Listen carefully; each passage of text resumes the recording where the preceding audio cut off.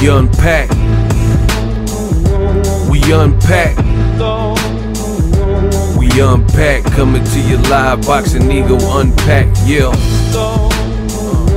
We unpack. We unpack. We unpack. Coming to you live. Devin Haney calls Lomachenko a sore loser and taunts crying Lomachenko. That's what I want to talk about in this video. What up, Fight World? It's your boy Ego, and I'm back with some more boxing. Now, Devin Haney, the villain. Devin the villain Haney in full effect. And I gotta admit, I'm kind of liking the Devin Haney villain arc. He's just like, he's leaning into it, really. Like, he doesn't care that people are mad. He knows that he set history multiple times, becoming the youngest ever undisputed, and he feels he beat Lomachenko. Now, a boxing reporter says Vasiliy Lomachenko manager Egis Klimas has now sent letters to the WBA, WBC, IBF, and WBO insisting that they appeal the Devin Haney defeat and asking that they are made mandatory for all 4 of Devin Haney's lightweight world titles, and will try to force a rematch. Devin Haney responded with the crying emoji, aka Lomachenko in the BTS that was released, where he was crying in there, right? Now, Lazy Lefty, shout out to Lefty on Twitter. He says, never in my life have I seen this level of ungratefulness and entitlement in boxing, from getting a title shot in their second pro fight to an immediate title shot after losing their second pro fight to a franchise title that no longer exists. They think boxing revolves around them, and this was in regards to that letter being sent to all the sanctioning bodies. Devin Haney seen this and replied, this guy is a effing sore loser. Get this privileged sore loser out of boxing. He makes excuses as he goes. Take your loss like a man. Stop crying. It was set up for you to win for the 3rd time in your career, and you failed. Tell the commission to give me back my $400,000 for that push. Wow. So Devin Haney is admitting that he did get fined. You know, they took a percentage of his purse. He made upwards of $4 million or whatever, and they decided to take $400K, which is pretty steep. There's boxers right now, a lot of boxers, I would say the vast majority of boxers who aren't at the Errol Spence, Terrence Crawford, Wilder, you know, level, Gervonta Davis level, that aren't making $400K. So for Devin Haney to have $400K shaved off his purse, you know, that's pretty steep, because again, there's a lot of fighters who they don't even fight for $400K, and he's paying that in the fine. I mean, I've already told you my thoughts on the fine. It was, we've seen, they're trying to soften my sport of boxing.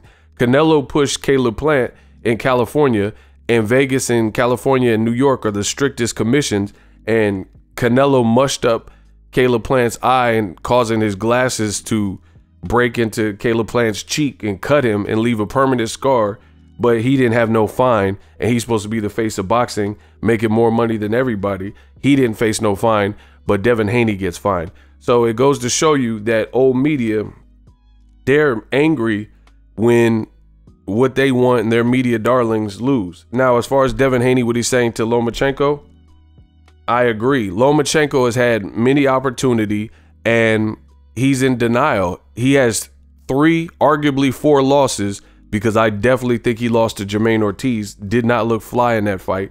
And really, that's a pathetic, if you really think about it, and just hear me out. Hear me out. This is not just Lomachenko slander. This is all facts-based. There has never in the history of the sport of boxing been anyone as celebrated and touted as a Lomachenko with the record that he really truly should have, which his record should be 20 fights with 4 losses. Even if you don't include the fight that the judges didn't have him losing, which is the Jermaine Ortiz fight, his record would be 20-3. That is not a great record for boxing. You only have 20 fights, and you couldn't make it to 20-0 with being undefeated. Meanwhile, people act like they still need to see more from Floyd Mayweather, and he's 50-0. People like Crawford he's like 37, pushing 40-0, and people act like they need to see more. Even Gennady Golovkin, he went all the way to the Canelo fight. He had almost 40 fights or so, 30, 40 fights before he lost to a Canelo. And when he lost, that was controversial. So I'm enjoying Devin the Villain Haney. A lot of crying, and I'm feasting off of their tears. People keep saying the fight was crazy and the robbery and the worst thing, and you're going to stop watching boxing. Good. I want you to stop watching boxing because a lot of people blow things out of proportion. We've seen far worse and more egregious, quote unquote, robberies. This was a close fight. Really, it was being dictated, and the pace was being dictated by Devin Haney.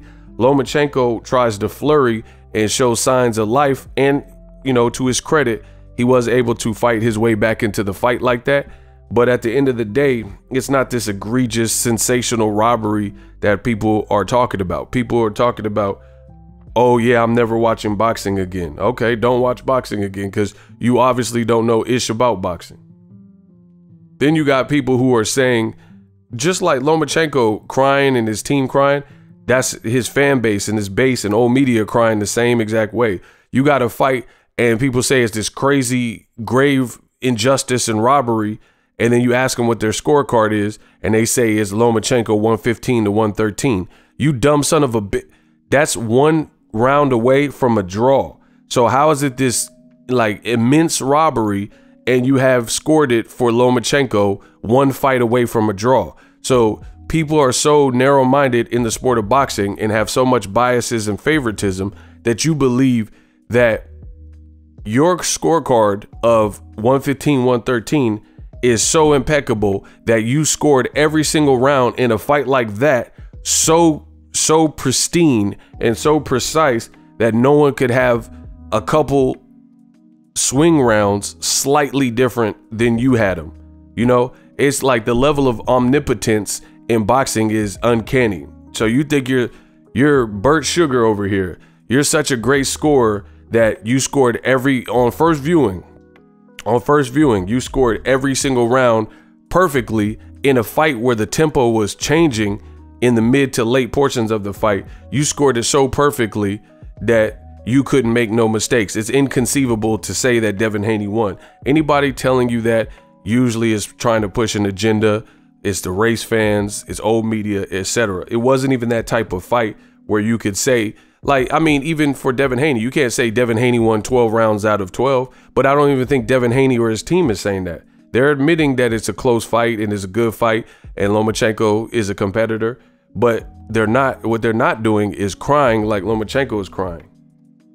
So the more I think about it, the more I like it. Lomachenko absolutely being a baby. Let him tell it. He feels, even though he should have 4 losses, he believes that he should have 0 losses. You know, it's this level of delusion and denial. Like, even if you exclude the Devin Haney fight, you still have losses. That's why I don't understand why it's so hard for people to understand that Lomachenko lost or could lose when he's lost before. He lost his second pro fight.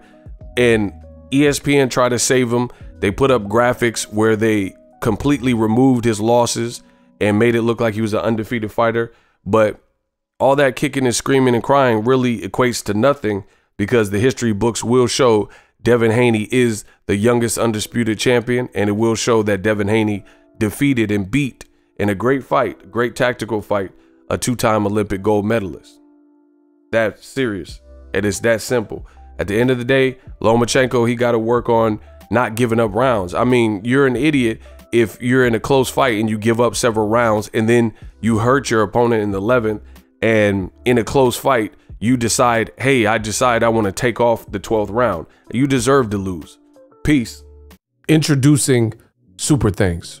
Right here on the official Boxingego YouTube. Super Thanks allows you, the viewers, to show a little bit of extra gratitude, which enables me as a full-time content creator to push out the content you need in the world of boxing. Underneath all the videos, you will see a heart with a $sign in it. You can enter any amount that you find suitable as a super thanks. A brand new interactive and colorful way to get your comments highlighted and noticed by not only myself, but other people on the YouTube platform. Super thanks, a unique and cool way to show and applaud us full-time content creators. Hopefully you guys enjoy the content. Super thanks.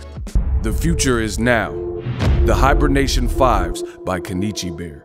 Hybrid gaming and lifestyle headphones. Out of the box, you can connect to any console or PC. Bluetooth ready with a low latency USB adapter, color RGB, and extreme bass mode. The Hibernation 5s adjust to you.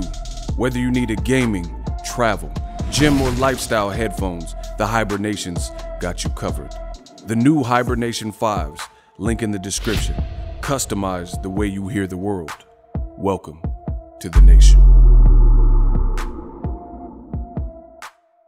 Are you tired of your YouTube videos not getting any views? Well, consider TubeBuddy. I've used TubeBuddy for years to scale up my YouTube channel. Now we're sitting over 200,000 subscribers.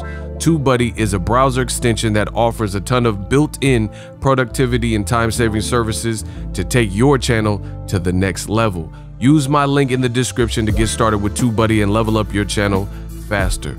We working.